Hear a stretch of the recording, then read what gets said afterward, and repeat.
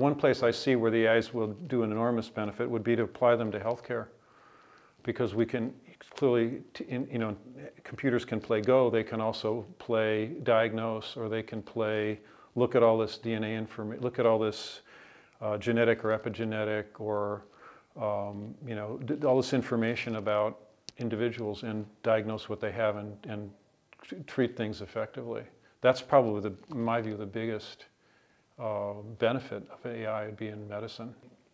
The interesting question is, where are there large data sets that can be used for more societal benefit than Go? And I think that's why I suggest medicine is the place where we have that kind of information. Let the computer look at all the slide images of all the tissue samples. Let it look, there's privacy issues may prevent this, but if you let a computer loose on a large, multi-factor database of medical information, it would probably do a much, much better job of diagnosing and prescribing, certainly in the case of rare things, than doctors can do today.